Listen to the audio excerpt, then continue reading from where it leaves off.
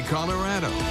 We all know at least one dog who's an escape artist. You know, you've been there before. You leave them in the backyard. Before you know it, Animal Control is on the phone waiting for you to post bail. But there is a science to dog-proofing your yard to stop those canine Houdinis from getting out. Dan?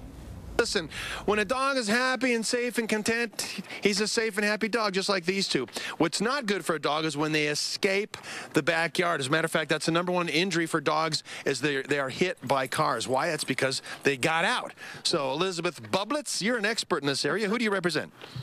Associated Landscape Contractors of Colorado. Oh, very nice. And listen, we got a couple items right here. We have 3 items that have been designed to keep dogs in the backyard, which is key. Let's start with this one right here. This looks like a comb for Godzilla, but it's not a comb. What is it? No, it's not. It's called Dig Defense.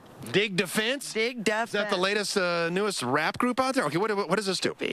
So what you do is if your dog's digging under a fence, you just put this down. Oh, like this, right here. Yeah, exactly. Along the fence, along a structure, if they're digging around a shed. And you nail it down? Yeah, you can just pound it in. You pound it in, and then they can't dig through it. Well, that makes sense, because a lot of dogs like to dig. All right, so that's #1. Now, here's #2. We got some wait. We're talking about dogs, not chickens. What's up with the chicken wire? Well, this prevents dogs. Oh, where'd she go? Okay, here you go. I'm sorry. I'm trying to demonstrate. So we just put that down where they're digging, secure the side so they can't, because that's really sharp. Yeah. So you could do this duct tape or landscape fabric. So you put this down, and they can't They don't want to dig through that. They can't dig through. No, they can't. All right, that's a good idea as well. Now, what do you have over here? This is This is coyote roller. Coyote roller. Isn't that cruel? We don't want to roll any coyotes, do we? No. All right, how does that work? What does it work? So it keeps coyotes out and keeps doggies in.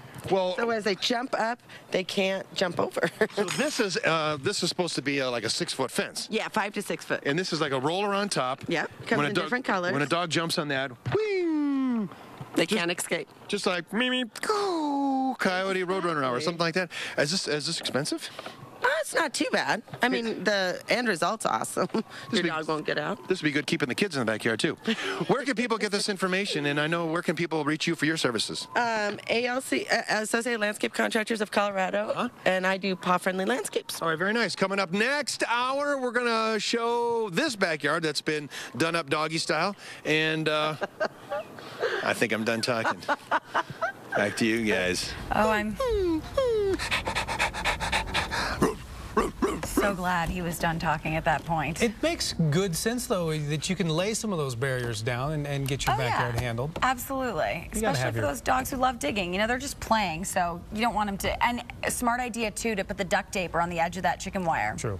Because they can get hurt there. You got to let your dogs out on days like this, right, Jen? Yes. It's too nice for them not to be outside. I cannot wait to take mine to the dog park and let them go run around a little bit today.